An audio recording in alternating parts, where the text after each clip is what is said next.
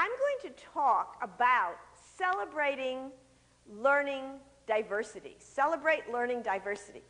I have to tell you that when I developed this speech, originally it came out of an early speech, and I was given a title dealing with learning differentiations in the classrooms, something like that.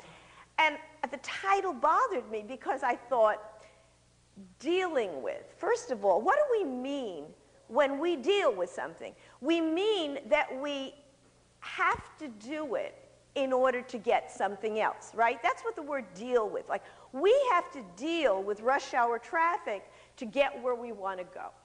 We have to deal with taxes in order to continue living here in the country. We have to deal with sometimes annoying people to get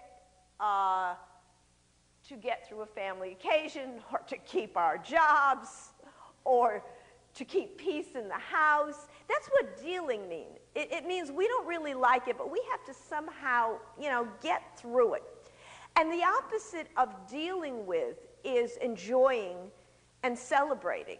Because nobody says, gee, I really have to deal with that delicious dinner. I don't know, that lunch you guys were talking about before. Nobody said, boy, I got to deal. How am I going to deal with that? No, but nobody said that.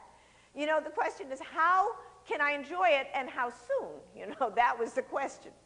So it's how to enjoy it and how to celebrate it, how to think it's a good thing, how to acknowledge. What do we celebrate? We celebrate accomplishments. We celebrate holidays. We celebrate special occasions of our life. That's what we do.